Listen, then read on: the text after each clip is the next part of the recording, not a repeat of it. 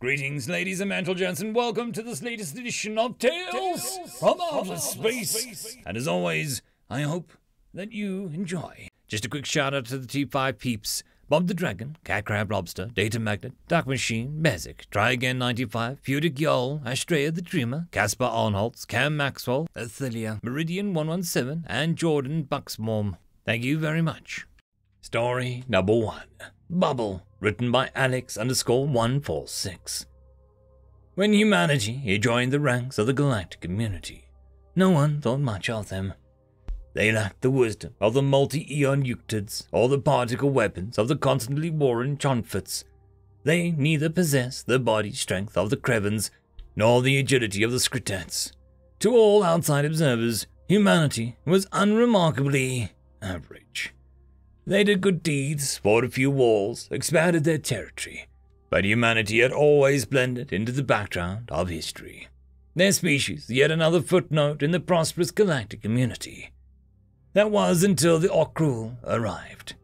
They greeted our delegations warmly, they signed treaties, and soon they joined the galactic community as another member species. Though, through all the drinking, all the celebrations, all the handshakes and broadcasts, humanity watched from afar, silently calculating. Very soon, all cruel companies set up branches on different planets. Their manufacturing process could be claimed by some to be the greatest in the known galaxy. All cruel products were delivered cheaper and at higher quality than that of any species could hope to compete with. The economic benefits brought by the process were revolutionary and multiplied galactic GDP tenfold. Though, curiously, the Orcs never shared the process with anyone. Their ambassador was welcoming, and his smile never wavered when asked this question, though he never responded to it either. Yet still, humanity watched. The next few weeks saw a cruel company's shares double, then triple, then increase by 1,500%. Stockbrokers were rolling in credits, and some even prophesied that a new golden age could soon arrive. Dividends continued to climb, and stock purchases never dropped. All cruel companies grew more prominent, and yet more companies were founded. Researchers used the stock prices to fund research, and very soon, 99% of all citizens-owned technologies thought as premium, top-of-the-class products a mere year ago. Then it happened. Some may say that it was investors snapping awake and noticing the reality of the fact that the stocks aren't going to rise forever. Others may speculate that some megacorporations back at the Orcs' home planet fecked up massively. But on a sunny afternoon, all the stock exchange servers in the galaxy were suddenly overloaded with sell requests. Stocks dropped by the hundreds, and by the end of the day, anyone who didn't react fast enough lost everything. Many drove themselves to suicide, while others lived the rest of their lives on the streets. Protests and riots broke out in major cities. Martial law was declared universally, and millennia-old nations crumbled under the impossible weight of the economic collapse. While the Orcs continued to profit, slowly controlling the entire galaxy from the shadows. At least, that was what would have happened. While empires and states were drunk off the impossibly high economic growth, humanity watched from afar, cooperating with their corporations into forming a plan. Human investment firms purchased Orcs stocks by the billions in secret. It was later revealed that the public owned only around 1% of the Orcs public shares, while human megacorporations and the human government solely owned the others. So, as the stocks continued to rise uncontrollably, humanity lurked in the shadows. They quietly tipped off investors about the possibility of a crash one by one, slowly deflating the stock prices just enough so that when the worst came, the damage won't be disastrous. They hired staff members from other species to get as much stock under human control as possible. Eventually, all cool stocks started to slide. But there was no rush, no panics, no riots, no suicides. Although coal companies' stocks dropped, trading continued as usual. Investors watched from afar, wondered where all the stockholders went. The days of waiting turned to months. The coal company index dropped by hundreds of %, though no one rushed to sell. Back on Orcs' home planet, company heads and leaders were in panic. Their perfect plans for galactic domination failed for no apparent reason.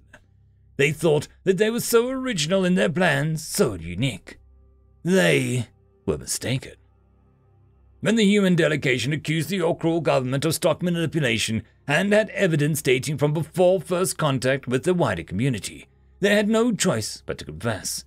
When human megacorporations bought Orc production sectors and released their trade secrets to the galaxy, the Orc representative could only watch in guilt. So, how did humanity, a race so insignificantly average in their accomplishments in the galactic community, see what others could not? Many asked this question, and humanity was happy to answer. Through the years that we, as a species, are a member of the galactic community, we were happy to grease the wheels to let others claim the fame, glory, and honor, a human delegate explained. However, by not reaching for the center stage and by staying in the shadows, many overlooked us. They thought of us as just another species in the galactic community. The Orc did the same, and that is understandable. It is equally as understandable that the Orcs would try this trick, for we have done it many times before. They called the phenomenon an economic bubble. It's an interesting name, though it perfectly describes the event. They explained that before they discovered interstellar travel, they had companies valued so high that these companies could easily put any megacorporations to shame.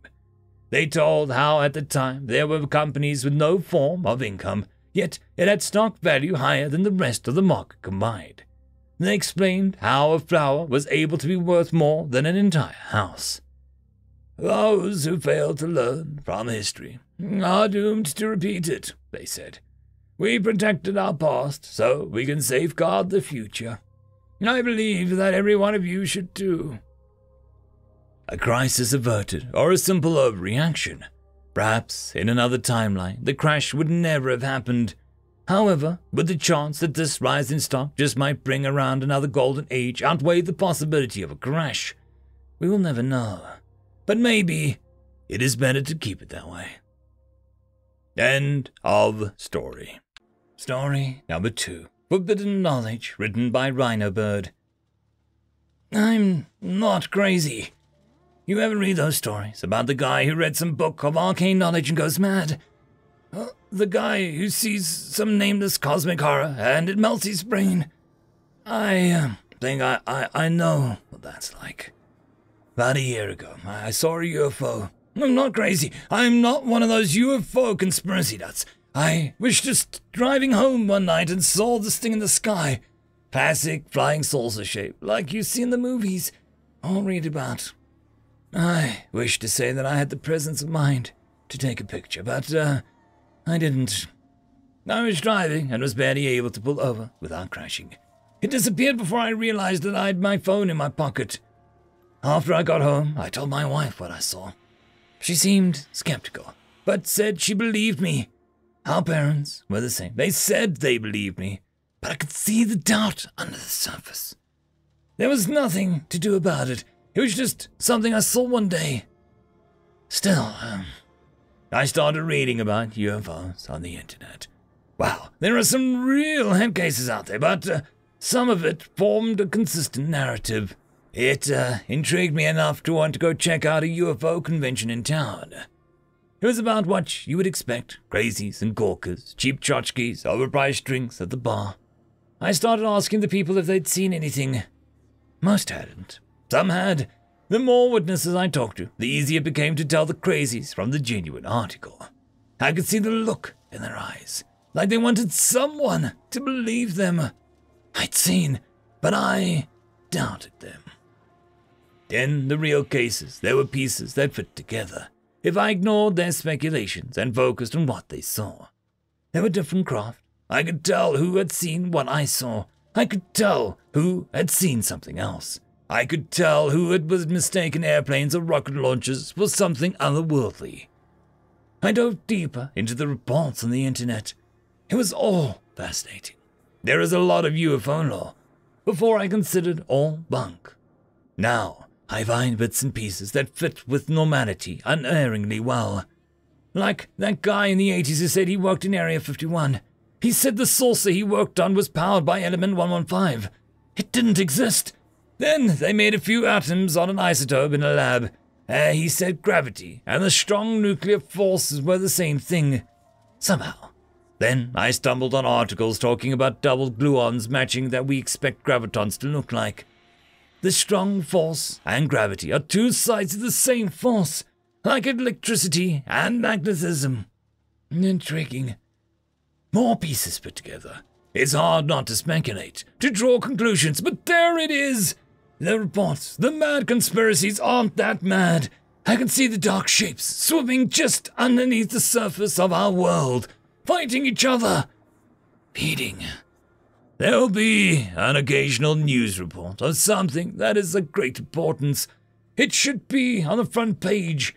It will appear buried on page 6. Barely a paragraph, and never mentioned again, like an alligator surfacing, then dipping below the surface, leaving no ripples. I tried to warn my family of the dangers. They didn't believe me. They didn't understand. My wife left. She said she didn't know who I was anymore.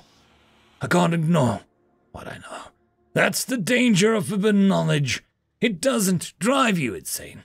It changes your perspective. The world you knew is broken in your mind, like an optical illusion. The skewed perspective now lets you see things that were hidden. New changes, new vistas. It can't be unseen. As to try to tell your loved ones what is there, your words fail. There are no words. They can't understand. Everything out of your mouth sounds like a fevered dream or a drug trip. It leaves you raving like a madman. I go to the UFO conventions. I try to warn others. They don't listen. There are no crazies anymore. End of story.